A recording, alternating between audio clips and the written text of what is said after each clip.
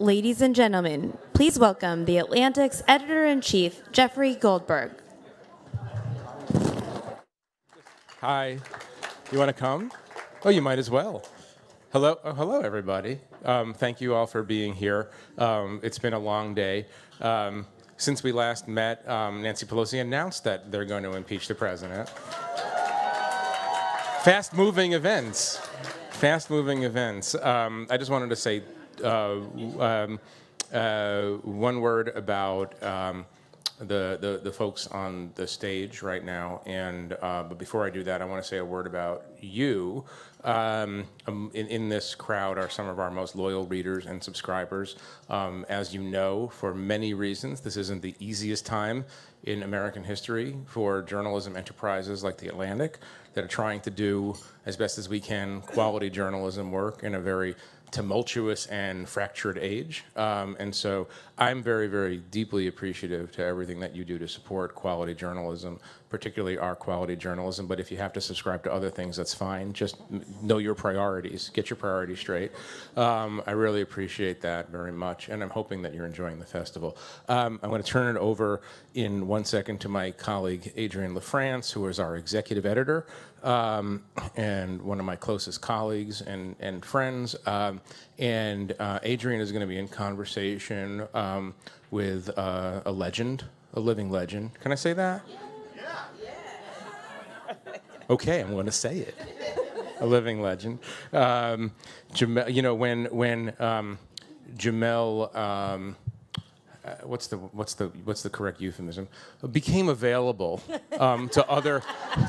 When Jemele became available to other journalism outlets in America, Adrienne and I both. I mean, this is actually true because we're a truth-based organization. Adrienne and I looked at each other and we're like, let's get Jemele Hill to write for The Atlantic. Luckily, they had which Michigan was it? Oh, see. Don't even. Michigan State connection. There are apparently 2 universities in Michigan, and one you can't mention in this crowd. Right.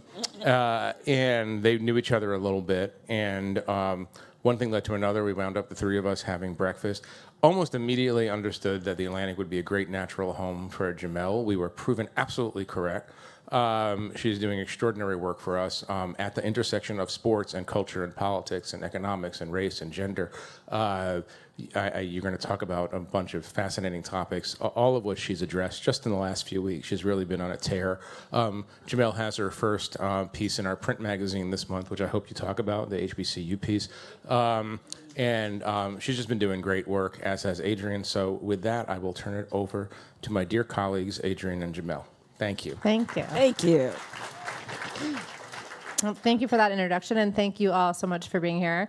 Jemele, impeachment. Let's talk about it. Yeah.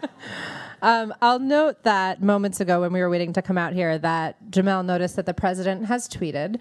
And the tweet is in all caps, presidential harassment, !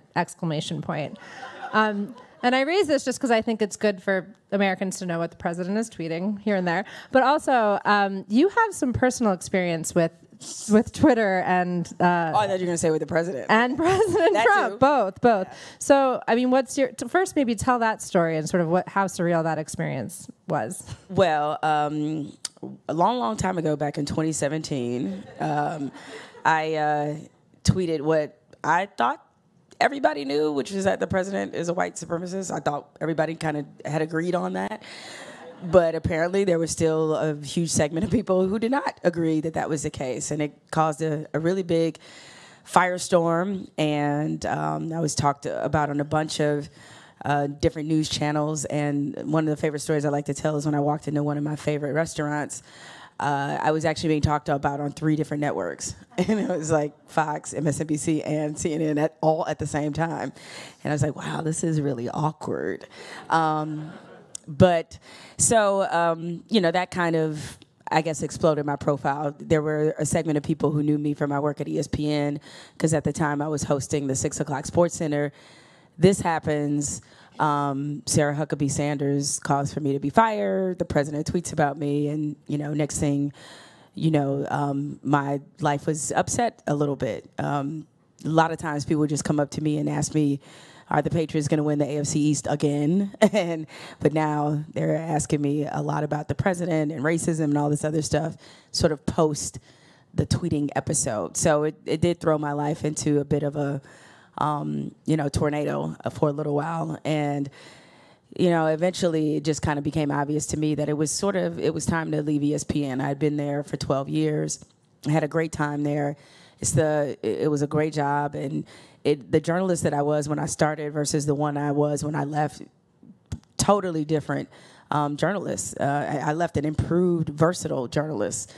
But it was time for me to go because I wanted to write more and dig down deeper into what Jeff talked about, the intersections between race, sports, politics, gender, all of those things. Because as much as there are some people who act as if sports is not political, that's just simply not the case, and it has never been the case throughout the history of sports. So I wanted to be able to write about that in a way that was unapologetic, in a way in which didn't have to worry about who the network was partnered with, didn't have to worry about keeping a lot of people happy in the corporate environment, and to be able to freely speak about these topics. And so when I had that breakfast with Jeff and Adrian, I immediately knew that the Atlantic was where I needed to be. So, for me, a lot of people it's just funny. It was surreal. This occurred to me watching the debates, is that how people just openly just call the president a racist, like very casually, like, oh yeah, our racist president. Is like, wow. So we've arrived at that point. So much like, I guess if you want to give me the credit of being one of the first to say it, but I always correct people and say, no, Ta-Nehisi Coates. Ta-Nehisi was the first person to say it and write about it. In fact, I blame him really because that's what partly got me fired up, is reading that article. And much like, we were just talking about Yoni's piece about impeachment, which was the cover story we had, and I believe it was March. It was March. Yeah. So I just retweeted it. So yes, I tweeted it as well. And then to have Nancy Pelosi here today. So this just is further proof the Atlantic always on the forefront, telling you today's news yesterday. So, no, my general reaction is like, nobody can be surprised that we have, and to be honest, this probably should have happened a while ago. It's funny because already I see the narrative being spun on Twitter that this was a part of Nancy Pelosi's master plan.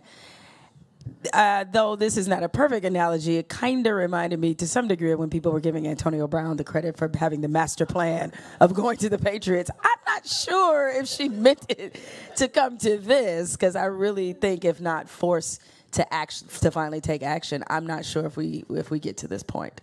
I want to get to Antonio Brown in a minute, and sports generally. But first, you talked about sports having always been political. What is it about this moment where there's sort of this indignation and trying, there's a vocal population of people who try to insist it shouldn't be? And I'm just curious for your read on what that's about, whether it's purely just escapism or wanting to control who's speaking up. Tell me, where does this impulse come from? I think it's both of those things. The tone in the country right now, I think, has a lot to do with why you're seeing athletes feel more activated and feel more sense of an obligation to use their platforms to discuss racial and social injustices, to discuss political issues, is because they see what's happening. And the other part of it is that because of what's happening, people are now leaning more into escapism. They want, for a brief moments, not to be reminded that the country's on fire. And sometimes watching a football game or watching a basketball game provides them that sense of relief. So when they go there and they're still reminded that the country's on fire, they get really pissed off about it. And then there's also another angle to this, and that is the fact that, generally speaking, I chart how people react to an athlete being quote unquote political based off whether they agree with said athlete. I bring this up all the time. Who remembers when Tim Tebow and his mom were in a pro-life ad a couple years ago that ran during the Super Bowl, right?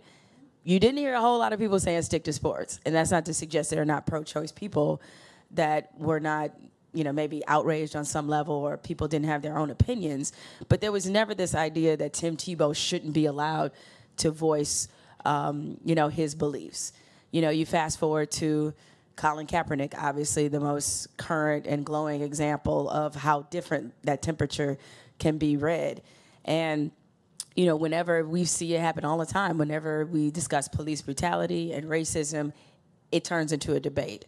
And the fact of the matter is there's a lot of people who don't agree that how the police treat people of color is a bad thing. As horrible as that may sound, but everybody's not in agreement on that one. And so the reaction to him has been a lot different, and it's cost him his career, and he's never going to play in the NFL again because of the stance that he took.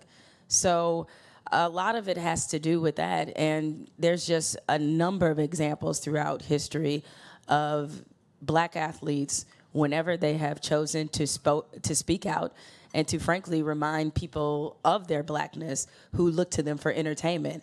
There's always a tension and there's always a pushback to that. I mean, it goes back, you know, Muhammad Ali, after he was proven to be on the right side of history, became a hero to a lot of people. During the, thick of it, there was not a lot of agreement. Right, if you look back at coverage from that time, it's totally. much, So much there's a lot of criticism. So we've always kind of been in this vortex. I mean, it's interesting that this week the Olympic Committee is inducting, Tommy Smith and John Carlos into the Hall of Fame. For years, they were disgraced by the Olympic Committee, not supported, not recognized, and 50-something years later, they finally decide, oh, wait, maybe speaking about against racial oppression wasn't so bad. So that's why in these moments where the outcome hasn't been decided, I always encourage people to think about what they're saying and how that might look 20 years from now. Because believe me, 20 years from now, there's going to be a whole lot of people changing their stories on Colin Kaepernick. What's your sense of which professional league? I mean, it seems like the NFL is by far the toughest on people speaking out. Is that your sense? And what is it about the NBA that, is it just like players having more power generally in the NBA? Guaranteed contracts. You'd be surprised how much empowerment that gives a professional athlete. In the NBA, the contracts are all guaranteed. And the NFL, they are not. And the system of the NFL is very owner-friendly. It's owner-dominated. And frankly, a big part of the reason why they're empowered to, in many ways, suppress the players is because of the fans. I mean, fans, it's unbelievable to me, but fans side with owners more than players. They feel like they have more in common with the people who own the teams than the people who play, which is very interesting to me. Some of that is fantasy football, which that'd be a whole nother discussion if we got into that.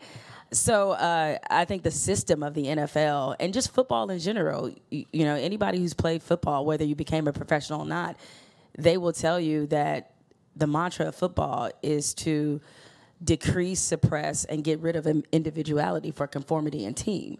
And so a lot of players and the league itself has that feel to it of everybody has to be uniform, everybody has to be on the same page, one team, one fight. And while those sound like very good principles, but when it comes to expressing individuality, or if you have a counter opinion to that culture, you're going to be cast out as an outsider. In the NBA, just the game itself lends itself to individual expression. One player can change a whole franchise. LeBron James, in one moment, he brought Cleveland to its highest height. In another moment, he sunk the franchise. And it's going to take a while for them to get out of that.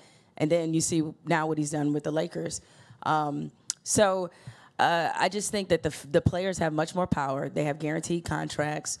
And I also think leadership is a lot different. They have more younger owners. You have a Mark Cuban. You have Michael Jordan, who is an owner. You also have the fact that, Adam Silver is considered to be one of the most progressive commissioners in professional sports, in tandem with having Michelle Roberts, who is head of the Players Union. And because you have, a black woman and a lot of diversity and just their sense and tone of things, and you have, frankly, their best player, LeBron James, who is as outspoken and vocal as anybody. I mean, I don't know if it was last year or the year before, he had the most retweeted tweet in sports, and one of the 10 most retweeted tweets when he called the president a bum. You bum. Not even the full YOU, just the U.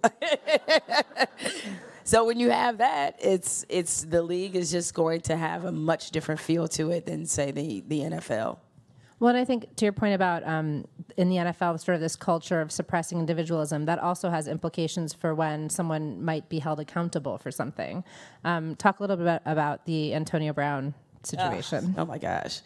I mean, he might as well have withdrawn all his money from the bank and lit it on fire. That's the equivalent of what he did. And it was interesting that he went, as I wrote about in The Atlantic, which you can go to at theatlantic.com. The NFL, as we've seen many times before, they will give countless chances to people who are accused of or who have even done some pretty horrible things, especially as it relates to violence towards women. The only thing you can't do in the NFL is take a knee. That's what you can't do, but you can do a whole bunch of other stuff that they're happy to let you get away with or overlook, or just put a number of games you have to be suspended and then everybody can move on. And, Antonio Brown, he was a problem in Pittsburgh, and Mike Tomlin certainly looks like the coach of the year now that we've seen a little bit more and been exposed to a little bit more of who Antonio Brown really is. He quit on them. And then, of course, he made his way to the Raiders, and all he had to do was show up for work, and couldn't really seem to do that with any degree of consistency. And then, of course, the Patriots in many ways have become last chance you, because if anybody knows, if you're willing to blow the opportunity to play with the greatest quarterback ever, don't debate me or at me. If you blow that chance to play with Tom Brady and then one of the greatest coaches of all time, and there's pretty much a sense that there is no hope for you. And so people have to remember, as I pointed out in the piece, after the Patriots, who did not know that he had this civil suit in which he was accused of rape, they still kept him. He still played in the blowout of the Dolphins. So they were more than willing to let this blow over or watch what happens with the NFL investigation until he did the one thing any lawyer would tell you not to do, not to threaten the person who accused you of sexual harassment, which is exactly what he did. And so finally it left the Patriots without a choice, and they had to release him. And so without a choice because they were trying to protect themselves. Correct. And they were trying to, so it wasn't a choice. By the way, Tom Brady's overrated. She said that. I had to. By the way, this is Eagles fan here. Go so Eagles. Context. All right. But you can say, hey, you got a Super Bowl, right? So you can crow a little bit.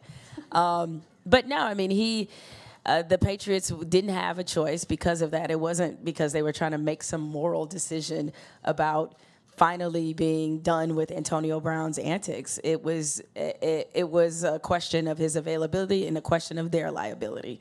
And that was that. And that's the way the NFL works. So when he goes on this Twitter tirade pointing out Ben Roethlisberger, who was twice accused of rape and served a 4-game suspension, which feels always odd to say, and Robert Kraft, the owner of the Patriots, who has a pending solicitation charge for prostitution against him right now. And he's saying, hey, it didn't cost them their careers. Well, it probably won't cost him his. I fully expect that Antonio Brown will be playing in the NFL again. Next season, or? I don't know if it'll happen this season, but next season, because he's too good. He's one of the best receivers. Some would make the case he's the best wide receiver in the league. And 2, as the league has shown repeatedly, they don't really care about violence toward women. So that adds up to me. He will play because some team will kick the tires, and NFL teams always think, oh, he acted that way there, I can fix him. That's always their mentality. Jeff mentioned the piece that you wrote about the argument you made about historically black colleges and universities. Talk a little bit about that. And I'm curious, too, for your sense of the response to it, which I'm sure you anticipated, but yeah, we'll get to that. So, I'll be honest, I actually did not anticipate Tucker that. Carlson was mad. What? I pissed him off? What? I mean, I thought he was as pro-segregation as anybody. I mean, every night he's complaining that the country is too black and brown. So I thought he'd be good if we just went off on our own and did our own thing. I'm trying to help him out. Outline the argument for folks who haven't read it yet. So I wrote a piece about what HBCUs might look like, and just making the case for, top tier black athletes, instead of going to predominantly white universities, to return to HBCUs. There's certainly a lot of incredible historically black colleges and universities. However, they have issues when it comes to funding. The facilities are not the same. There's, it was sort of the unintended price of integration, what has happened to HBCUs. And you look at, I think I pointed this out in a piece, like Prairie View has an athletic budget of like $18 million, which is among the highest, if not the highest, I think, of all the HBCUs. Alabama's budget is almost $200 million, right? So you have a situation in college football, college basketball. The majority of the athletes are black. They have turned college football and college basketball into billion-dollar industries. They have pumped millions of dollars into these universities and, oh, by the way, are being exploited in the process. So what if we took somebody like Zion Williamson, and instead of going to Duke, he went to Howard, or if he went to Hampton, and what that might look like for those schools, who would then obviously get a lot more media exposure. Suddenly, people tend to open their checkbooks when they see a place can attract athletic talent, and when they see the sports teams do well. You look at a lot of new buildings on some of these campuses, and they are built because people love sports. And not just from rebuilding those HBCUs, I mean, despite the fact that, yeah, they have suffered a lot post-integration, is still a significant number of black professionals that come from HBCUs. I mean, you see this year, Kamala Harris is running for president, a Howard graduate. So they still have very much been a bedrock of the black community, but they need better support. And the easiest way to do that is if you can convince some of these athletes to return to HBCUs. So as part of the response, there were, as you might imagine, a lot of HBCU graduates who are very happy to see this. This is something that many of them have talked about among themselves for years, so they were kind of happy to see somebody do some critical thinking behind it. But there was also a group of people who called me a racist and a segregationist, one of which was Tucker Carlson, which, okay. And sort of as a response piece that I wrote, and is interesting because you often hear conservatives tell people of color how we need to pull ourselves up by the bootstraps and how we need to fix our communities. Well, that's what I was suggesting, so why are they bitching? Right? That you take the black talent, put it back in the black school, and watch the community as a whole benefit. But now all of a sudden, I guess when, they thought about how this might impact Texas and Alabama and Oklahoma and all these other schools, suddenly they want to be around us. So it was that part. I never expected to be called a segregationist. That was new. It was a first. Yeah, it was a first. I was proud. So in addition to a very persuasive argument making the case for this, what's sort of the first step? Like, how do you actually take this from being an idea into making it happen? Because for the first few athletes who make that move, there's some risk, right? Or yeah, it is. Because again, as I won't lie to you, the facilities are not the same. The level of support that those programs receive at HBCUs is not the same that you might get at Duke or any of the other big name programs. But I think it will take, conscious decision making to do it. And matter of fact, as a teaser, I have a piece that is, I think it may post either tomorrow or the day after, because there is a very highly rated prep basketball player that is going to be visiting a HBCU on an official visit. So I have that story. So there's a tease.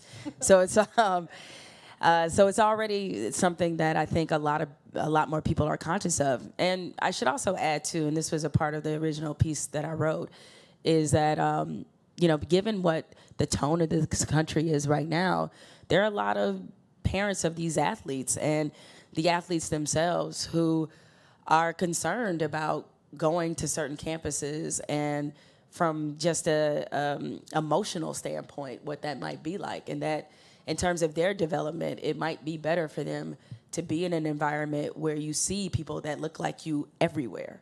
And that is not to say that I'm not advocating that we become a separate society. That wasn't what I was advocating at all. And oh, by the way, white people go to HBCUs. I don't know if that was also apparent that a lot of people did not know that. Like, HBCUs have never been segregated. Texas, not so much.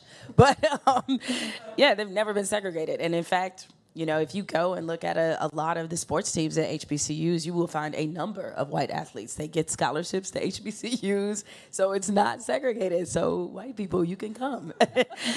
But, you know, I do think that there is some concern about instilling a certain amount of, you know, not just making sure their kids have a certain amount of history and understanding of their own history, American history, as it relates to the Black experience, but also being strong in their identity as they go out in a world where marginalized people are under attack. And I think that's a very real fear for a lot of Black and brown parents.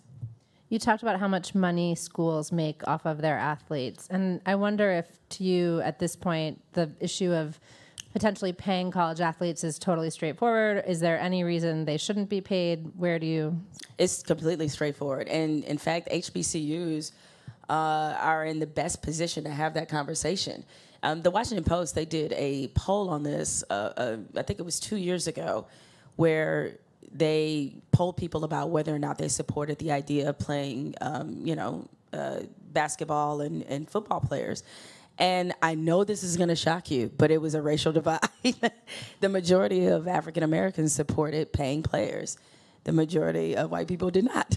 And so, yeah. Was there an indication of why? Like, well, what the logic was? There are, yeah, that's another hour. But there are definitely there's this idea that the free tuition is enough. And I hate the word free tuition because that implies you don't have to do anything for it. Right. But yeah, you have to practice for it and essentially play on pretty much a professional schedule in order to get this scholarship, which is not a 4-year scholarship. They are year-to-year renewables.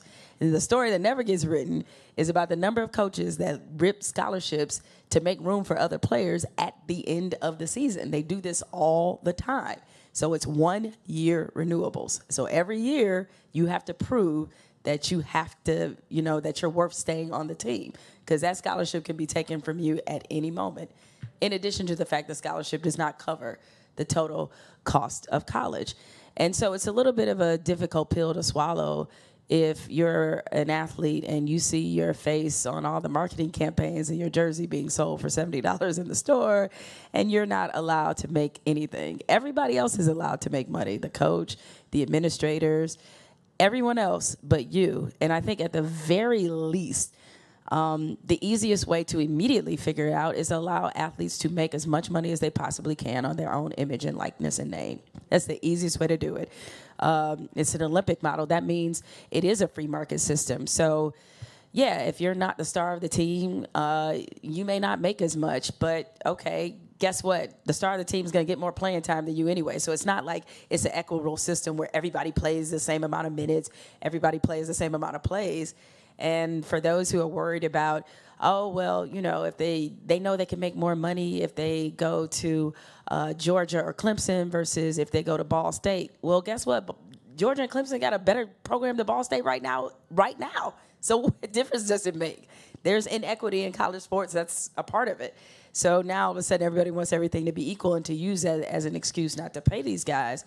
But if the NCAA doesn't figure something out, somebody's going to break the system. And it's just a matter of, do they want to get ahead of it, or do they want to keep pretending as if this isn't going to be an issue and, frankly, lean into their own greed. But at some point it will, because one of the things that a group of investors is suggesting is that the HBCUs create their own pay-for-play league and completely leave the NCAA behind.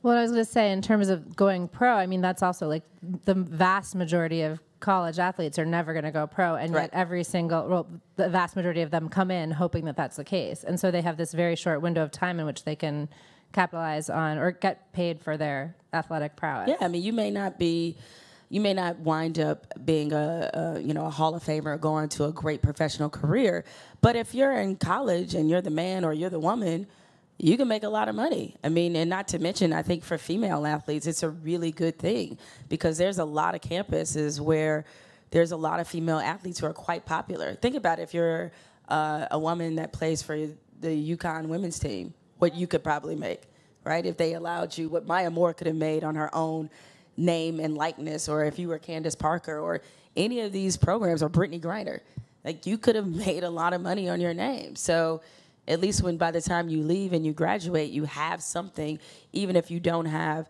a Hall of Fame professional career. All right, we're going to take some questions. I'm guessing I see one back here. I think we have mics, maybe? Oh, yep, there's...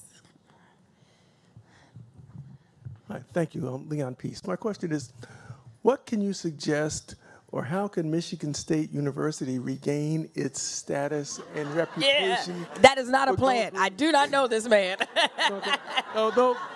Those a really important question. Those of us from Case Hall on the Case Hall, what? Go Green. Now, you said, how can Michigan State restore its reputation? Oh, after everything that happened with Larry Nassar, right? So for those who weren't aware, I mean, I'm sure you probably saw the news, but Michigan State was deservedly so. It was one of the biggest scandals in not just school history. I mean, it's probably the biggest scandal in school history, but just, period, for any college or university. A former, he wasn't a trainer. Gymnastics. It was gymnastics. He was a doctor. Sorry, he was a former gymnastics doctor. Was convicted and will be buried and die in jail, thankfully, because of the number of female gymnasts that he violated, including some that were Olympians later on. So, Michigan State, the leadership to be failed on every single level, and I think the only way that they can restore their reputation is by not just reinstalling good leadership. I mean, we just there's a new president now at Michigan State, but I hesitate to say, oh, should this happen again, they need to be better prepared. It shouldn't even happen. It should have never gotten that far to begin with. And so my hope is that for those who, not just the survivors of what Larry Nassar did, but just being on a campus and how they address, rape culture and sexual assault with women, I hope that they have really strengthened their practices and made it a more comfortable environment to protect, women, frankly. And I will say this: when I went there shortly after he was sentenced, and the mood on campus, what I was proud of was that a lot of students and administrators were very angry at how Michigan State handled it. Nobody was at all trying to excuse the behavior of what happened just because, we're all Spartans. And so I was proud that the students and the administrators really stood up to the people in charge and let them know this wasn't acceptable. So I think they're getting there. I mean, I don't know if, honestly, that scandal was so pervasive. I don't know if it's something you ever get over and that you're ever not reminded of. But I do hope it is a reminder of what can happen when people choose to stay silent and protect a name as opposed to actual people. Up front. Hi, you spoke at the beginning about... We have a mic coming through. Oh, thank you. Hi, you spoke at the beginning about John Carlos and Tommy Smith, who are being recognized rightfully, finally. And at the same time, the USOC just punished athletes who protested at the Pan American Games, and they'll be sitting a suspension that'll take them out, actually, of the Tokyo Games. And so I'm curious how you think we get to a point where athletes, at the moment that they make a protest, are affirmed and valued and celebrated for that. It doesn't take 50 years. It isn't something we look back on, but that in that moment we celebrate athletes. Pessimistic answer, unfortunately. I don't think we'll ever learn that lesson because we shouldn't. People thought after what we have seen from athletes who have spoken out and lost their careers, going back, they're like somebody like Curt Flood, who is the reason that free agency exists in sports, and it cost him his career for speaking up on behalf of athletes and what he was worth. You think when those situations happen, we learn. We never learn. And unfortunately, it will be repeated. And you see how quickly it was repeated, despite the fact, as you just pointed out, the athlete who took a knee at the Pan American Games is facing punishment. And unfortunately, there just is a lot of resistance to athletes using their platform to speak to something broader, because it makes a lot of people uncomfortable, which, I don't know, I thought that was the whole point of a protest, right? People keep trying to find these ways in which everybody agrees with the protest, or it's that is something that we can all sit and say, hey, yes, let's all protest and let's all agree together. It's never happened. So you would think at the very least we wouldn't create a system where you get punished because you do it. I mean, Colin Kaepernick's career should not have been taken from him. We already learned that lesson, supposedly, but we didn't. So unfortunately, it's going to continue to happen. And that's why I admire the athletes who decide to do it, because they know ultimately what it may cost them, and they decide to do it anyway.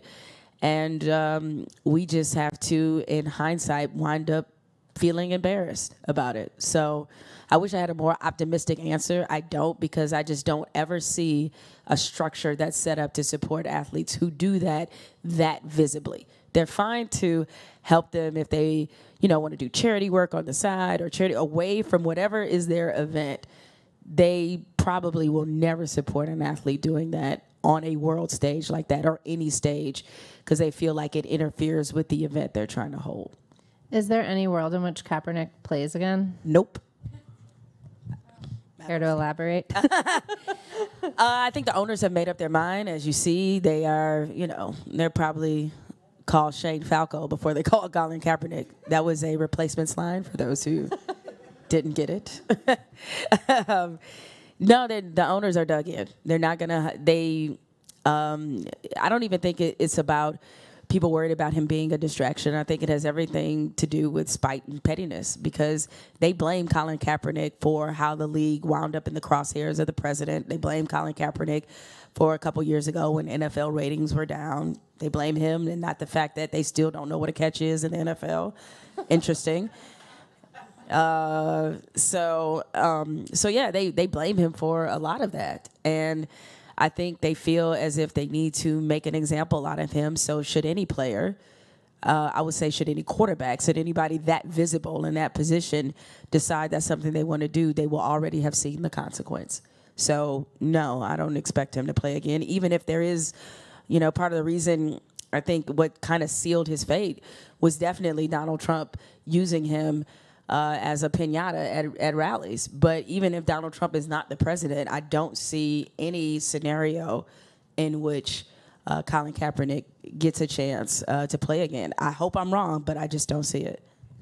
Other questions? Right up here. Thank you, Jemele. Big fan of yours, and so happy you have a platform now where you can talk across the breadth of your interests. So one comment and one question. The comment, an author, Glennon Doyle, talks about people saying, don't ask me if you would have marched with Martin Luther King, ask me if you are marching with Colin Kaepernick. And I think that's what we have to ask ourselves now. So in 20 years, we don't all realize, wait, we were on the wrong side of that, because not everyone supported Martin Luther King. I'd love for you to talk about gender pay parity and what we need one of to our do favorites. Going forward to make that more of a reality. Well, we're talking about it in sports. I mean, we could talk about it in society, because that's obviously an issue regardless, but I'll just stick to sports, I guess. I know. That's not what they mean when they say sports. I'll just apply it to sports. How about that? That's going to be a huge issue. The WNBA's collective bargaining agreement, I believe, is up.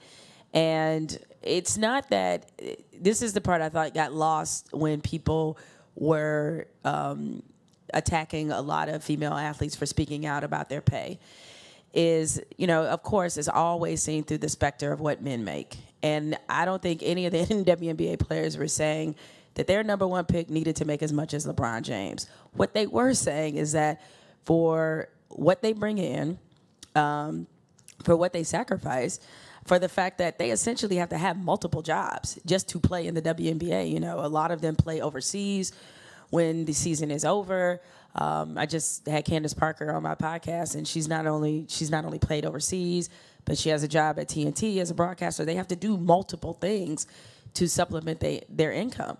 They shouldn't have to do all those things. I mean, the broadcasting part aside, but playing overseas, you know, the WNBA is, by having its best players feel like they have to do that, they're also jeopardizing their product because it just happened. I mean, Breanna Stewart got hurt playing overseas, was done for the season, their MVP.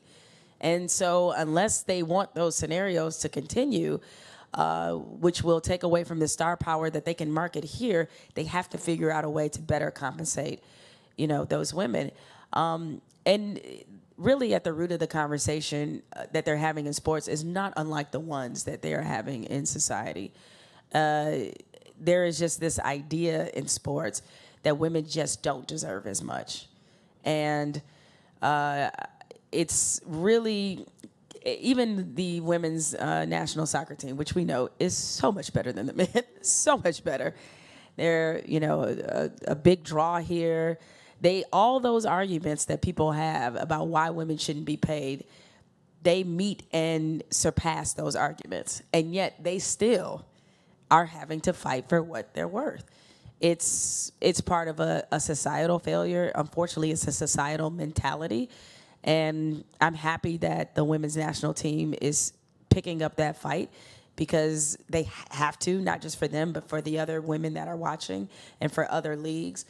The good thing is that I feel really confident that they're equipped for the fight because one thing, and it's part of the reason why the activism that you've seen from female athletes is just innate to them. You know, look, before they started doing certain things in the NBA, it was the Minnesota Lynx that wore T-shirts and talked openly about what happened to Philando Castile. It was them. And so much so that the police officers who worked their games refused to work them anymore because of what they said about police brutality. And in talking to them, they're prepared for that fight because they've had to fight for respect and dignity and equality their entire careers. So the good thing is this is nothing new. And so I think they're going to accomplish a lot, but I'd really love to see the WNBA in particular be a leader in this area, given why the league was created, given the female leadership in the front office and the C-suites. They have a chance to do something that hasn't been done in professional sports for women, and I hope that they use that opportunity. Other questions right up front here. I'll get some from the back next, I promise. What do you think about Jay-Z, NFL deal? Another thing I wrote about. She wrote a great piece about I this. know, but I just wanted her to talk about it. Yes. No, I'm glad you asked me. In general or in the context of the NFL? Yeah, right? Exactly. I love these free plugs. Also, you can check it out on theatlantic.com. So Jay-Z went into partnership with the NFL to be a curator of their big events, including the Super Bowl, and also to help them amplify some of their social justice initiatives. So funny that before Colin Kaepernick, they didn't care a thing about social justice. Now all of a sudden they do. So I was critical of the partnership for a number of reasons. This is the same Jay-Z who wore Colin Kaepernick's jersey when he performed on Saturday Night Live. Him and Beyonce have been very vocal about their support of Colin Kaepernick. And the reason I didn't love the partnership isn't because I don't think no one should ever work with the NFL again. It's mostly because I felt as if the NFL got way more out of this than Jay-Z got out of it. He's already got a lot of money. That's not to say more can't be made, so I'm not trying to check his pockets. But it is to say that notice what happened with the NFL Super Bowl halftime show the last couple of years. It's created a lot of controversy. I mean, they had a very difficult time finding a Super Bowl act this year. Numerous black entertainers, including Rihanna, who made it known why she did, because she supported Colin Kaepernick, turned them down. And what it did was they not only lost access to a certain group of black entertainers, the ones that they did find suddenly had to answer questions about why they were performing and why they were sort of turning their back on Colin Kaepernick. And they didn't want that either, because the week of the Super Bowl became the Colin Kaepernick show. And they knew they had to get rid of that. And if you go back and look at a New York Times piece that was done when they talked about some of these owner and player meetings that they were having, trying to figure out how to solve the protests, they were very clear about what their objective was. They wanted to find a face to put on the protest that wasn't Colin Kaepernick so that they could move the protest off the field. They made that very clear. That's what their mission was. And he helped them with that. He wrapped it. He didn't need the Super Bowl. He didn't need the NFL. What happened? Right? Because I think there was something to be said for continuing to make the NFL, frankly, wallow in its own shame of what they've done to Colin Kaepernick. That was a powerful tool to have. And so now, because he has decided to have this partnership with them, that means probably a lot of the artists that he represents, a lot of the artists who want to work with him or just are friends with him, they suddenly will feel okay about doing the Super Bowl halftime act, which is what the NFL wanted. Jay-Z does not need the NFL to amplify social justice initiatives. He was doing a lot on his own. He's got documentaries on Khalif Browder, Trayvon Martin. He's done a lot of really good work in that space. Again, they needed him, not the other way around. So why give it to him? For what? And the only thing that happened is maybe the NFL didn't plan on this, but I'm sure they certainly, didn't mind the fact that the only person who took bullets in that situation was Jay-Z, not them.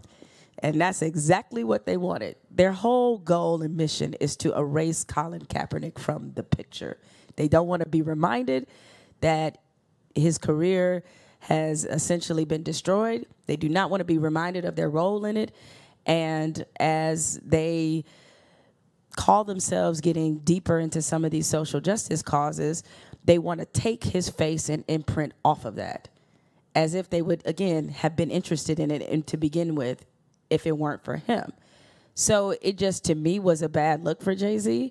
I thought it was unnecessary. And, everybody kept saying, well, maybe this is about NFL ownership.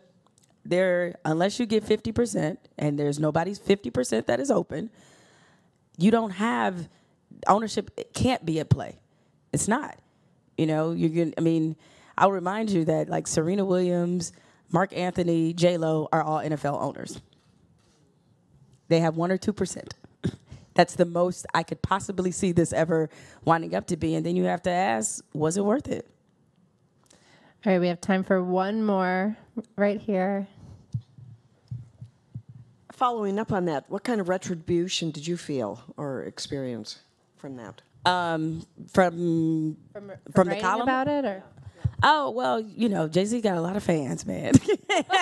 Not quite the Bayhive but he got a lot of fans and a lot of people, because of the work that he's done in the black community. They want to give him the benefit of the doubt, and I do think his intentions were good. I just think the NFL used him, and I just can't understand why he let them.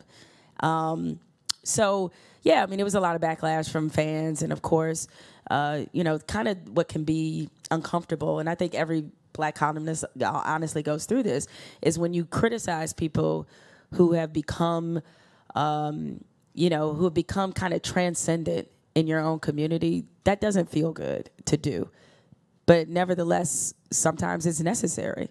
And so it didn't feel good to have to, criticize Jay-Z, not just as a music fan, but just as somebody who has appreciated how he has been able to turn himself into this mogul and somebody whose self-determination, you want to talk about a self-made man. I mean, this is literally it. And so to have to be critical of him didn't feel good, but I felt like it needed to be said.